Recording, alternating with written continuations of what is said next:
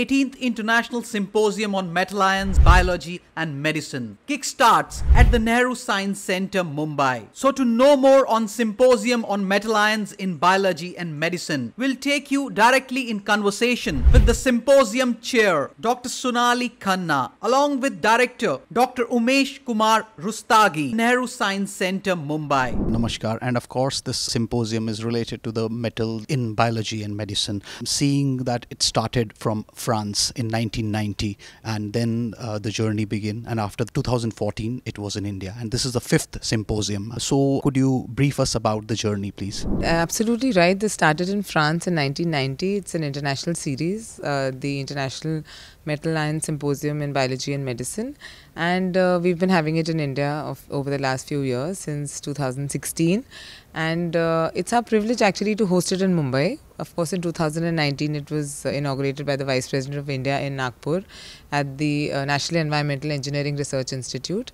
And so basically what we thought as doctors and as clinicians, as surgeons, that the doctors sat alone in their own silos, the engineers sat alone, the nuclear physicists, the biochemists, the molecular biologists, the engineers and the biotechnologists. So everybody was in their own compartment. So we needed some forum in which everybody came together to answer questions for science and answer questions that were relevant to make life easier for society, and bring about innovations like therapeutics, cancer therapeutics, and lab innovations had to come to the common man and at an affordable price. So that is what I initiated. So I thought this was a very relevant field in today's realm of public health, where we're looking at super specialized focused medicine. We're looking at cost cutting in terms of artificial intelligence and cutting edge technology changing the healthcare system. So we're talking about digitization, we're talking about nanotechnology and metal-based environmental carcinogens, tobacco being one of those, and many other elements. So we needed some forum to answer these questions together and answer the questions which had not been addressed till now. So that's how this came about, and it's taken a very very different pioneering sort of a role now, because we have a lot of interdisciplinary research. As you're aware, the Honorable Prime Minister of India has reiterated in the new education policy, in all the ventures and at all central university forums, that now it is time for multidisciplinary and interdisciplinary research. Ma'am, I would like to ask you, of course, I'm from media, so there is a session about that how publicity through media can be done, especially related to the science and technology. So well, I've always reiterated that percolating down via media is absolutely necessary. You are the main force. One, the language, the mode of communication has to be percolating right to all the regional languages and dialects. I think that's most important. We've been doing a lot of work in that for tobacco cessation and awareness for the youth, which we're doing even today. For even campaigns like we're emphasizing today on Ayushman Bharat, Swachh Bharat, and we have the plastic ban and all those concepts to basically conserve the environment and disseminate information. So media is, of course, yes. What I feel is now we need to fuel research. So if it comes to research, interdisciplinary research percolating to health issues, to environment and health issues, we need the media to do that. So even spreading awareness about research opportunities, how much research is changing, and the paradigm shift in the way research is being carried out in India is also being done via media. And of course the medium of communication, which is through the local languages. And I think media also plays a big role in putting everything in a very good package form. So maybe scientists and doctors cannot do it as well as you can do it. So there has to be some integration into it, which is why we have this session. Most importantly also, it's very important at this stage to understand, because of now social media, people are more adept to absorbing whatever is being said on these forums. So we have to be careful about what you're spreading. That is something which has to be kept. Maybe working with the right people. Yes, right people, and the information coming from the right sources, which is what we're doing today. So it's a consortium of state and central agencies, government regulatory agencies, NGOs, so that the message can go down to the grassroots level, and those things are being looked after. As you mentioned, center and state, and it is said that one health approach is also important. As I had a conversation with one of the renowned doctors who was ex-laboratory director with WHO before. So how do you see that? How one health approach can bring a change in our India? As you just said, when you look at health, one size doesn't fit all. So there's something known as genetic predisposition. So we all know that unhealthy, unclean water and air is not good for human health and living beings. and that public health crisis ranges not only from communicable diseases and infectious diseases. We need to understand that climate change today is a public health crisis. So somewhere our research has to preserve the environment, conserve things for the future, and benefits the poorest patient in our country. So that has to be the focus. Now genes provide the blueprint, but ultimately the environment pulls the trigger and you have causation of certain diseases. So you have to have a system where look at the people and the susceptibility. So like say for example tobacco induced diseases or the effect of air pollution on lungs. Now everybody does not have to have the same susceptibility. There is no threshold dose, but he has to be aware of how he has to prevent the disease. So that's why I think gene environment interaction is something that has to be studied. And in the public health perspective also, like suppose artificial intelligence now. So we're using it heavily for diagnostics and teleradiology, and digitization is everywhere. But in the medical field, I think somewhere you have to understand that it has to be a good adjunct. It cannot replace the mind force. And that is where I think you need to understand that it's not a threat, it's there to stay. But it's about using artificial intelligence intelligently to get the maximum benefit. So we can say the artificial intelligence can be a tool of One Health approach?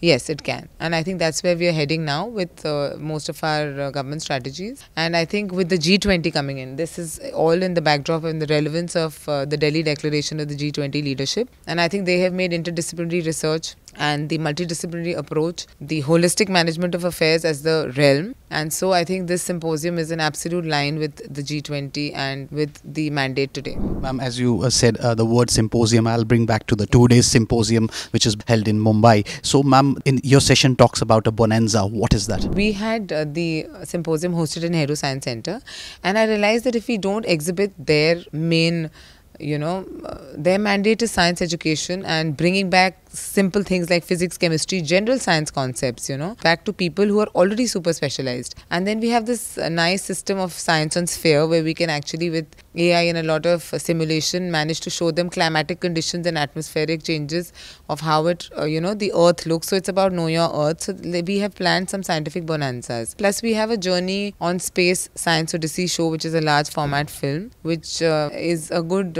throwback about our journey into space, which started say 10-15 years back, and how today we look at space exploration with their aviation galleries and their aerospace gallery. And especially the Chandrayaan 3 has made the difference. And we've been proud mission to the sun is being announced. So yes, we're absolutely aligned with the G20 leadership and the declaration and all that's going on in Department of Science Technology and of course Department of Biotechnology as well. I would like to know, everything is for a mission. What you are expecting after this particular 2 days of symposium? The whole take home is that we have to endorse interdisciplinary research in the realm of all current climate sensitive diseases, in the backdrop of climate change, in the long COVID era, whatever we are facing. So there are new diseases, we have to learn about them, we have to come out with tools to combat them, and this cannot happen with only one branch, it has to be interdisciplinary. Plus another beautiful thing I'd want to reiterate about Science Centre and the culture is that in Indian science, we have a great history, we are a very old civilization.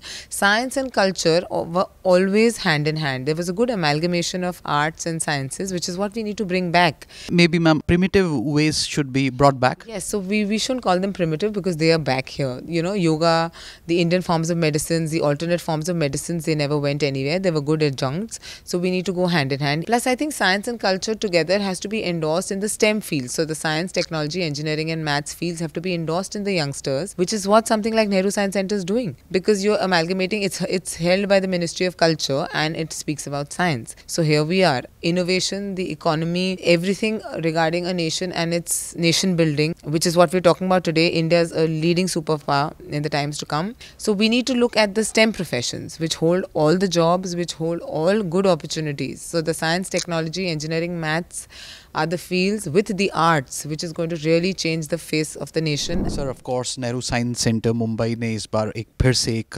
कार्यक्रम आयोजित किया है जो कि symposium के नाम से जाना जाता है, इन मेटलायंस इन बायोलॉजी एंड मेडिसिन. तो सर, किस तरीके का यह आयोजित कार्यक्रम है जिसकी शुरुआत फ्रांस से हुई थी 1990 में? आप यहाँ देखेंगे जो मेटल आयन हमारी बॉडी में बहुत उपयोगी हैं। और जो इसकी प्रोग्राम की शुरुआत हुई है तो ये कैंसर से रिलेटेड भी है, दूसरी बीमारियों से रिलेटेड, इलेक्ट्रोलाइट इम्बैलेंस में भी आप देखेंगे जब हम किसी पैथोलॉजिस्ट के पास जाके चेकअप कराते हैं या अपना लिपिड प्रोफाइल और बहुत सारी चीज़ें जब टेस्ट कराते हैं तो उसमें पता चलता है कि हमें मेटल आयन हमारे लिए बहुत अहम रोल रहता है एंजाइम बनाने में, प्रोटीन बनाने में। तो साइंस सेंटर का उसमें ये रोल बन जाता है कि जो चीज़ें अच्छी हैं वो लोगों में जागरूकता फैलाने के लिए एग्जीबिशन के माध्यम से, लेक्चर के माध्यम से पहुँचाए। तो इसलिए हम लोग उसके साथ में जुड़े भी हैं। और जैसा आपने बताया प्रोग्राम तो बहुत पहले से हो रहा है, ये अभी 18th है सीरीज़ में। 4 बार इंडिया में हुआ है, ये 5वीं बार है। 5वीं बार एक्चुअली इंडिया में अभी जैसे जो उनके ऑफिस भी रह रहे हैं वो उनमें से कुछ इंडिया में मौजूद हैं। तो जो लोग, अब बीच में तो कोरोना आ गया था तो हमने ऑनलाइन किया था। उनकी जो सिम्पोजियम चेयर हैं डॉक्टर सोनाली खन्ना, वो उनके साथ मिलकर हम लोग यहाँ पे कर रहे हैं। सर, मेरी डॉक्टर सोनाली खन्ना से काफ़ी विस्तार पूर्वक चर्चा हुई, तो मैं आपसे पूछना चाहूँगा, नेहरू साइंस सेंटर मुंबई की देन है जो कि इस तरीके के कार्यक्रम आयोजित करता रहता है जिससे और अवेयरनेस फैले। तो इस प्रोग्राम के पीछे आपने जो उद्देश्य बताया उसके अलावा कोई मैसेज देना चाहेंगे? साइंस सेंटर का जो मुख्य उद्देश्य है उसमें यह है कि लोगों में जागरूकता आनी चाहिए। आप देखिए हमारा शरीर इस तरह का बना हुआ है ना कि केमिस्ट्री में कुछ भी आप एक्स्ट्रा डालेंगे तो कहीं ना कहीं वो इफेक्ट करता। तो जैसे प्रिवेंशन हम बात करते हैं, prevention is better than cure. यदि आप अवेयर हैं तो आप बहुत सारी चीज़ों को रोक सकते हैं। तो उद्देश्य हमारा एक ही है कि बहुत सारे साइंटिस्ट कभी भी पब्लिक तक नहीं जा पाता, तो उनको एक प्लेटफॉर्म हम प्रोवाइड करते हैं।